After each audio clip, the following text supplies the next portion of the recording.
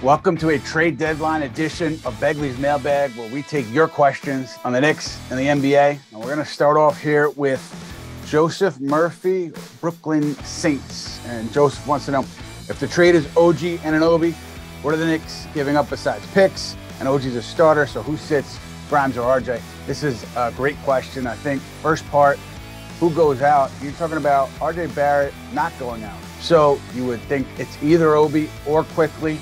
And then a bunch of picks and other players. Now, Zach Lowe, when he says that I take it to the bank, we were talking on his podcast in December, and he said that the return that Toronto would be looking for Anunoby would be massive, would be kind of in the neighborhood of Donovan Mitchell. So if that's the case, probably unlikely that the Knicks get a deal done. But if they were to get a deal done, I think it's safe to assume that it's one of Obi and Quickley in there, and then multiple picks and kind of figure out the salary.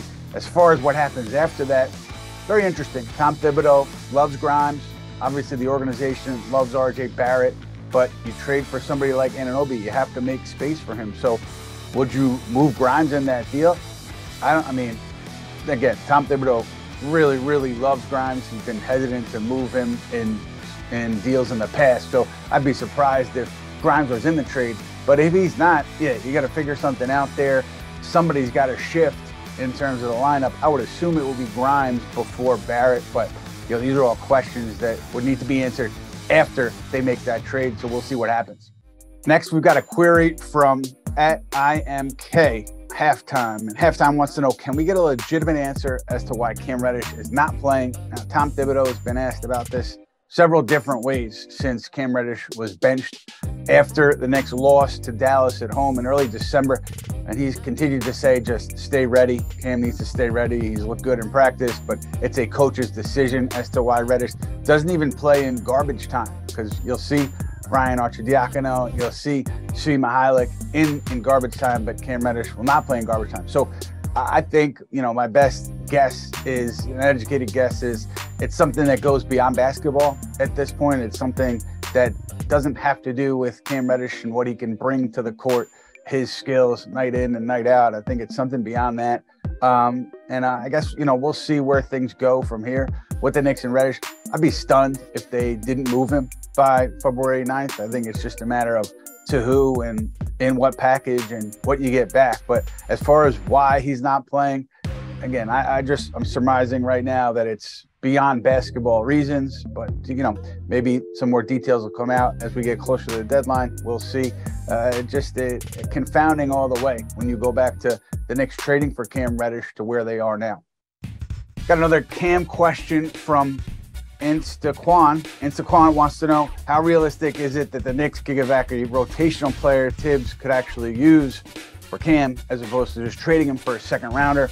I think that depends on what the Knicks package with Cam Reddish, because at this point, at least my understanding is, the league is aware that the Knicks would do a deal for a second round pick for Cam Reddish. But the Knicks are obviously going to claw and scrap and try to get the most they can back for Reddish. I would assume, though, that if it's just Reddish going out, since the league knows that I think the Knicks would settle on a second rounder for Reddish, nobody's going to offer much more than that, unless it's Cam Reddish and something else going out, and then maybe you get a rotation player back. But I think that's the only scenario where you're getting a player back. I think if it's just Cam Reddish, I don't think a team is going to send a player like a Grayson Allen from Milwaukee back, since they're aware, just as everybody else is, the Knicks are likely to take on a second-round pick and call it a day for Reddish at the deadline. But maybe the Knicks change their thinking. Maybe they start to play hardball. But that's the read from teams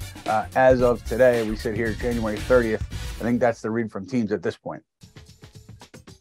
Got a question here from NJ Giants 80s, and I like that it's apropos because of what the Empire State Building did on Sunday after that Eagles win. But NJ Giants 80s wants to know, could Leon Rose upgrade the backup wing position? Is that a priority for the Knicks? Which names are most discussed? I can't tell you right now at this minute which positions are a priority for the Knicks and which are not. We know that they've talked about wings. The people looking at this roster also see lack of depth at the 4 position because Julius Randle or Obi Toppin were to be hurt. I don't know, where do you go from there? Who do you slide back there? But in general, a name that has been talked about recently is Saddiq Bey in Detroit. Knicks are among the teams that have registered some interest in Saddiq. I don't know how far discussions have gotten, but Bey, obviously Villanova guy, wing, could really help the Knicks from a depth perspective. Not sure how much Detroit would want back, but the Knicks and the Pistons very familiar with getting trades done over the years. The Derrick Rose deal, obviously Nerlens Noel, Alec Burks, the draft night stuff. So these teams have dealt with each other a lot. So I think Saddiq Bey is a name to keep an eye on. We've got one here from Green Panda, and Green Panda says, considering Obi and Quickley are extension eligible, and Quickley seemingly has solidified himself as a key part of the team, do you think that front office is thinking about moving Toppin ahead of the deadline? Do you think they'd look to get more than what Washington got for Hachimura? I think that you have to look at this if you're the front office. I mean, I've been talking about it since before the season. I think that there is, it's at least a topic of conversation with the Knicks, or it was prior to the season. Do we pay Quickley and Toppin? Can we pay both of those guys? I think that's part of the reason that the Knicks at least took calls on Emmanuel Quickley prior to way earlier in the season. So I think it's a debate, and it's something that the Knicks, are at least kind of thinking about, talking about as you approach this deadline. And if you go into next season and let's say you don't extend Obi Toppin this summer, and then he's a restricted free agent, it's a little bit tougher to move him. You see that with Cam Reddish, because some teams see Reddish, they like him, but he's got the restricted free agency coming up this offseason.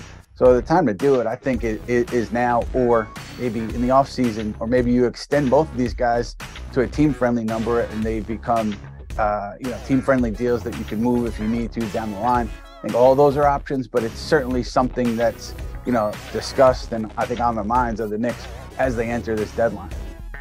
Thanks for all the questions, and keep them coming, because we'll have another edition of the Mailbag after the trade deadline. But in the meantime, keep an eye on SNY.TV, because we'll have a bunch of trade deadline content on the putback leading up to the deadline, and on deadline day, the putback on SNY.TV.